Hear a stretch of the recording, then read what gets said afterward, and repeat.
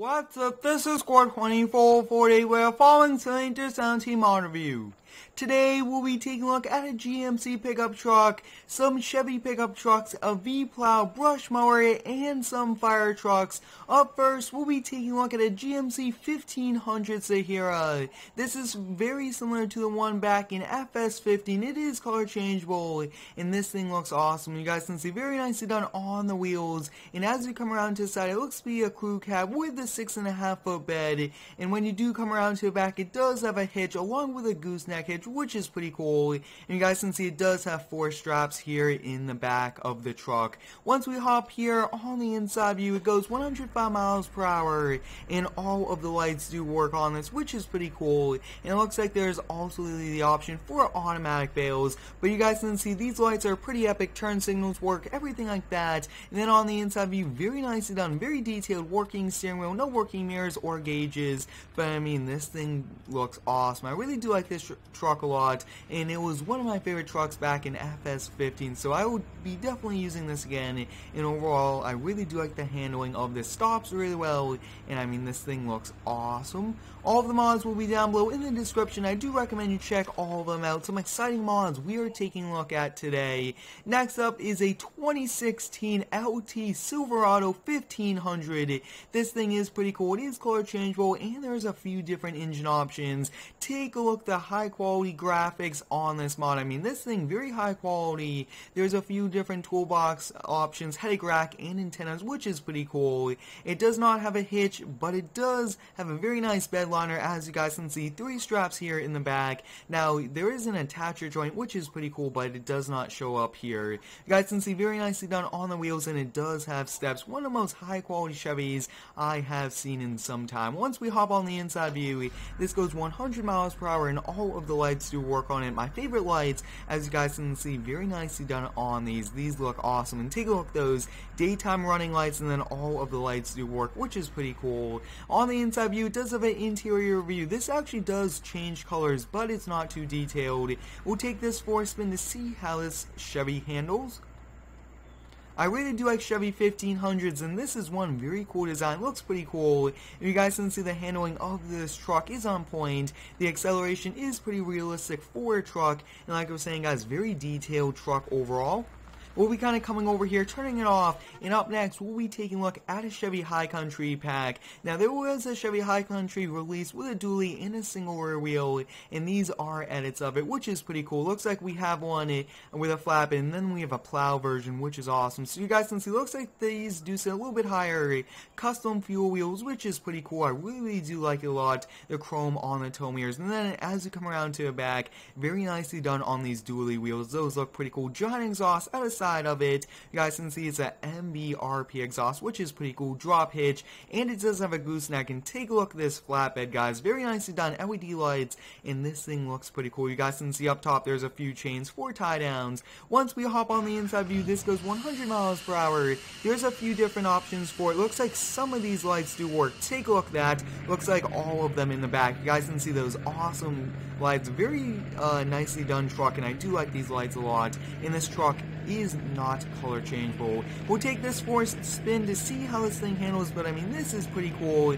Now, it does have a bit of body roll, which is pretty realistic for a truck that is on much larger wheels. You guys can see they do come out past the fender and the wheel wells of the back, but I mean, overall, this is one epic truck, and like I was saying, it is an edit of the one released by Punkadillin. While we are in this truck, we'll be taking a look at this V-Plow, and I mean, this V-Plow is pretty cool. This does have its own minute mount, or else we'll be taking a look at it with the other one. So this does have its own, and this fully functions, which is pretty cool. Now, even though this does not have the plow mount, it still does have the attacher joint, since, like we're saying, there's 2 versions in the Bible. So once you attach to it, you guys can see it does sit pretty well on this truck, and it does work. Take a look at that, guys. Full V-Plow option. I mean, it's a little bit smaller of a plow, but this thing is pretty cool. It does work very, very well, and I believe that there is an option without the minute mount, which is perfect because some trucks do already have that pre-installed. So I mean, that's pretty cool having this V-Plow. You guys can see that it does do the scoop, which is also pretty cool. Let's kind of put it into scoop now. Let's take a look that you can do both at the same time. That is pretty cool, and I believe that this is one of the first working ones here in the game. We'll be taking we'll be turning this off and we'll be taking a look at the Plow version of the High Country. You guys can see that it does come with a sander in the back. You guys can see it is strapped down, and it actually has a sign that says warning, stay back 100 feet. That's pretty realistic. Now, I mean, that's very high quality, very realistic also to have those straps, making sure that that will not be moving. And then in the front, you guys can see it does have the plow mount, which is awesome. I mean, that looks pretty cool. We'll hop on the inside view. We'll just take a quick look at all of the lights. You guys can see everything does work on them. No plow lights, but overall, I mean, very nicely done truck. And up next, the final attachment we'll be taking a look at today is this brush mower. This is color changeable, very realistic, and it is pretty small, very simple textures, but I mean, this thing is awesome. We'll be hopping in this in-game tractor, and we'll attach and take a look. I'm very excited for all of these mods. These are some pretty epic mods, and I do recommend all of them. So once you do attach, you guys can see the PTO does kind of come in. That back wheel does move around, which is pretty cool.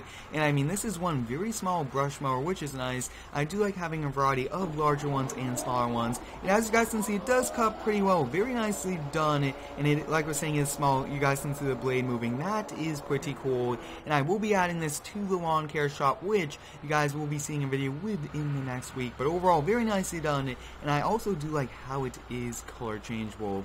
Up next, we'll be taking a look at some fire trucks made by R&R Apparatus on Facebook. I will have their link down below in the description. I mean, these are some epic trucks. Up first, we'll be taking a look at this Seagrave engine. This is pretty cool. Full working lights on it, and there is a water trigger that you do have to fill up, and then you could use a hose. This is engine 71. You guys can see very nicely done. There's an option for having the non-realistic chrome if you cannot run the high quality chrome, I believe. Once we hop on the inside view, you guys can see many different things. When you do press the home key, all of the lights do turn on, which is pretty cool.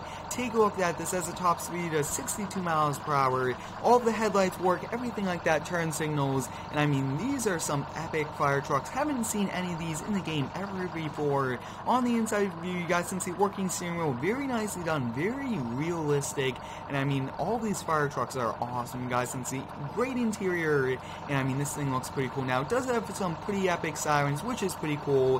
Federal Q, and I mean, so many different ones.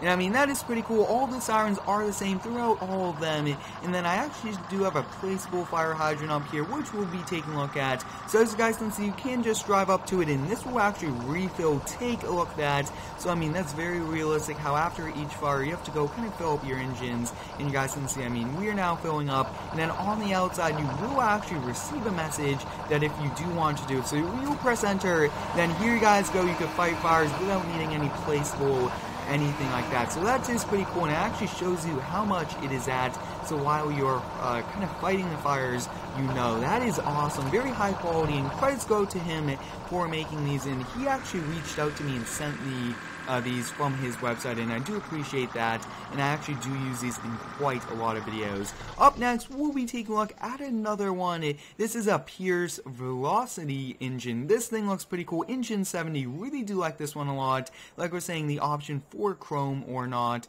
and I mean, this thing looks epic. We'll take a walk around, and I really do like this one a lot.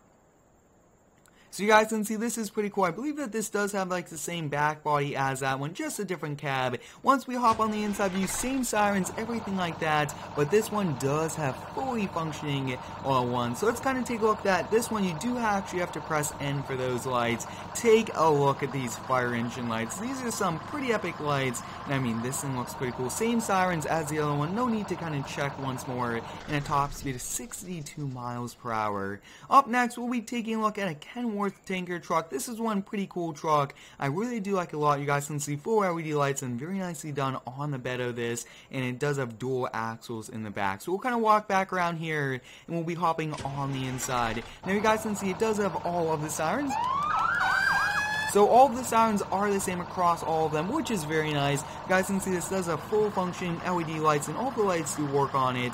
I really do like these light textures. I mean, this thing looks pretty cool. You guys can see, very nicely done. And then on the inside of this, there is no interior view on this one, which is okay. But I mean, awesome job on these lights. We'll be turning it off. And the final mod we'll be taking a look at today is an older brush truck, B72, which is pretty cool. I really do like the quality of this model. Very nicely done. You guys can see Utah license plate axis in the front. This is high quality, next level, which is pretty cool. You guys can see giant water tank here in the back, and when you do actually kind of take the hose, that will actually kind of go away, which is pretty cool. And you guys can see LED light bar in the back. So once we turn it on, you guys can see all these lights. I mean, it has a big upgrade. It's an older vehicle, but brand new LED lights, it looks like.